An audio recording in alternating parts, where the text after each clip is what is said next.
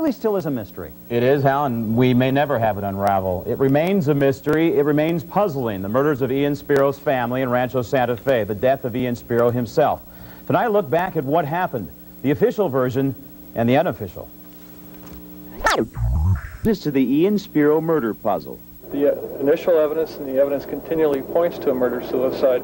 Anyone that really knew them would know that that is the truth. There's no way Ian could have killed his family. He didn't make a lot of friends, but he did make quite a few enemies. You're saying that it was a government hit? That is correct. He was a very valuable asset in Lebanon because of his contacts. Well, it was more than I've ever had to face. 1 year later, and the pieces still don't fit.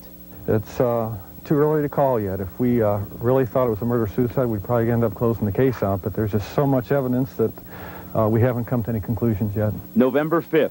It stunned the exclusive neighborhood in Rancho Santa Fe. 4 bodies found in the Spiro home along Avenida Maravillas. I was rather, well, amazed. 40-year-old Gail Spiro shot several times in the head. Her children, ages 16, 14, and 10, also shot through the head. Amazed at the extent of damage that it was necessary for me to work with. November 6th, investigators announced they're looking for the father. Ian Spiro is missing and is considered a suspect in the murders. We've, I guess, took about 4,000 or 5,000 fingerprints from this scene, which is a lot. November 8th, in a remote area of the Anza Borrego Desert, the body of Ian Spiro is discovered inside his Ford Explorer. Cause of death listed as cyanide poisoning. Investigators' early conclusions: Spiro committed murder, then suicide. November 17th. I don't buy murder-suicide because of what I know about Ian Spiro. British writer and Middle East expert Con Coughlin offers a different conclusion: a Middle East hit squad. If he was going to tell his story, then it would have upset a hell of a lot of people. His story may have been what Spiro knew about the Middle East, specifically the U.S. role in selling arms for hostages. He knew the real story behind the Iran hostage scenario, that we had the hostages taken in Beirut. December 12th, investigators find what they call a missing link in the Anza Borrego Desert: Ian Spiro's briefcase and luggage, but still no murder weapon. Maybe there'll be something in these briefcases that will convince us that where there's no doubt in our mind that Ian Spiro committed these murders and then he committed suicide. November 4th, 1993, 1 year later, and the investigation continues. The case is still open. Investigators leaning toward murder-suicide, that Ian Spiro killed his family, then killed himself. Only one problem with that: those who knew Ian Spiro, who knew him well, say he would never, ever harm his family. Ian and Gail were too much in love, and as a family they were very, very close. Greg Quarton was Spiro's brother-in-law and knew him for some 20 years. And nothing in the world could have made Ian kill his family. But investigators insist murder-suicide is viable and continue to investigate that perspective. We have done some ballistic testing in this house with certain weapons. That means firing the guns inside the house. Firing the guns inside the house, just to see what the noise level would be, and also to try to recreate what might have happened in that house. If it wasn't murder-suicide, if Ian Spiro did not kill his family, then kill himself, who did and why? If you ask who would benefit from Ian's death, I could write a book. The absolute #1 suspect in a murder of Ian Spiro would be the Iranian government. Right now, the main suspect would be Rafi Jan, because he, On behalf of who ordered the hit? on behalf of the U.S. government. Rafi Atan, a purported Middle East super spy and power broker. According to this memorandum from a Washington, D.C. software firm with Justice Department ties, Atan may have played a role in the hit, all apparently because Ian Spiro knew too much. Now, the memorandum may or may not be accurate. It has been confirmed valid by the parties involved. We tried to reach Rafi Atan in Tel Aviv with no luck. Again, he has not been accused of anything, but the question remains, why? Why would anyone want Ian Spiro killed? Well, it may have to do with a videotape. and what Ian Spiro knew was on that tape. And tomorrow we're going to take a look at that possibility. There are so many theories out there right now involving drugs, involving international hit squads, but this theory with the videotape involving the Middle East and hostages and Oliver North and all of those players is one theory we'll look at along with murder-suicide. All right, thank you, Graham. We'll look forward to that tomorrow. Part 2. Susan, that's exactly right. It looks like murder-suicide. That's what investigators say. But friends and family say no, no way. And that's the core of the controversy. Did Ian Spiro go crazy and kill himself and his family, or did someone have them killed? Tonight, a look at the two theories. They filled the headlines, allegations, theories, unanswered questions. Who killed the family of Ian Spiro? We're looking at all theories. There is a cover-up.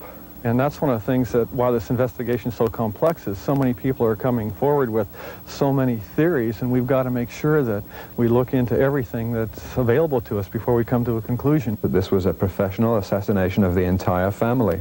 There are two theories that keep resurfacing. First, the theory stated early and often by an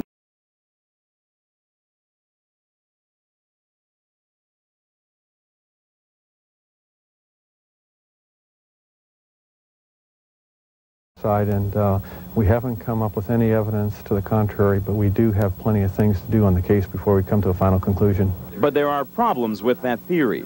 How could one man move from room to room, killing one person in each of 4 rooms? And apparently, no silencer was used. A neighbor heard the shots out on the street. Surely the kids would have heard the shots from the very next bedrooms. And why cyanide? Why 3 days later in the desert? But if he would have killed his family, he would have shot himself right then and there, laid down next to his wife and family. Among all the other theories about what happened, one stands out. Now, this is where it gets both intriguing and incredible. A murder for hire, a hit. It could involve foreign governments, it could involve espionage, it could involve international power brokers, and/or it could involve the United States government. He was trying to sell the story in Hollywood and also to British media. Theory number 2. Again, Ian Spiro is desperate for money. He decides to sell sensitive information to the highest bidder. It's information that might ruin important international figures and damage the credibility of governments. This man had such widespread contacts and dealings with the intelligence world in the West, in the Middle East, that there are all manner of people that might have wanted to see him taken out. His family is at home on or near November 2nd. A hit squad arrives and forces Ian to leave. Meantime, the wife and children are murdered, each shot at close range to the head in separate rooms. Ian is taken out to the desert, where he is also murdered. It is a hit whose characteristics point one direction: the Middle East. During the Civil War, there were many instances where whole families were murdered in revenge killings. But why? What was the information that Ian Spiro possessed? You've pretty well got to go back to Ian's involvement with Oliver North in the Beirut hostage crisis. Back to hostage William Buckley, who, before he was murdered by his captors, made a confession on videotape. Ian Spiro was the conduit between the hostage takers and the West. He made a copy of the videotape for himself and handed the original over to U.S. intelligence. The Buckley confession tape, secrets of the Beirut CIA station chief, apparently revealed, and Ian Spiro may have known what was said. Ian said that that tape was his life insurance, and in the event of his death, we should sell it. It would be worth a lot of money as political dynamite. Explosive, the kind of information that could topple presidents. It covers the whole Iran-Contra scandal, naming names all the way up to the White House.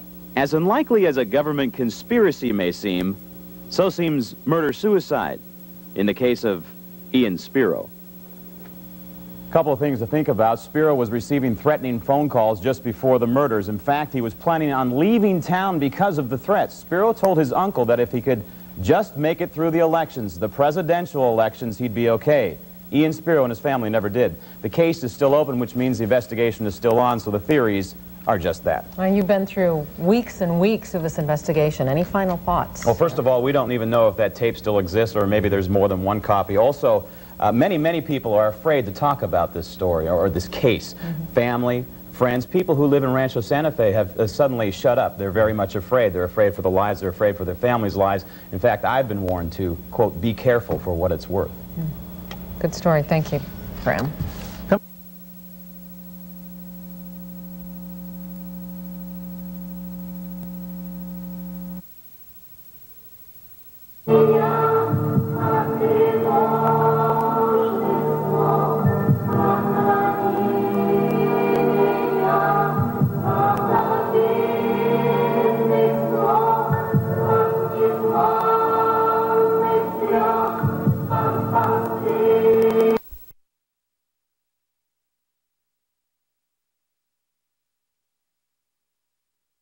Tide of sorrow. Some of the solutions to the epidemic are obvious, some expensive, and others are controversial. Can we teach the very young to swim? The YMCA, an organization that has been teaching swimming lessons for 102 years, says no. From age 3 on, the YMCA offers swimming lessons teaching such skills as kicking, paddling, propulsion through the water, holding of breath, and climbing out of the pool. The program for infants under the age of 3, however, doesn't try to teach these skills. Aquatic Director Randy Tops explains. The 6-month to 3-year is the infant program. It's basically a water orientation program. Especially with the younger ones, 6 months to a year, we don't expect them to learn how to swim. We are working on teaching the parents how to teach the children as they develop, teaching the parents safety aspects, how to keep the children from jumping into the pool, reminding them that they need to watch the children by the pool, locking the doors around the pool, teaching the parents how to teach the children how to use the personal flotation life jackets, that type of thing. Our feeling is that a 6-month-old isn't going to have the decision-making capabilities to follow,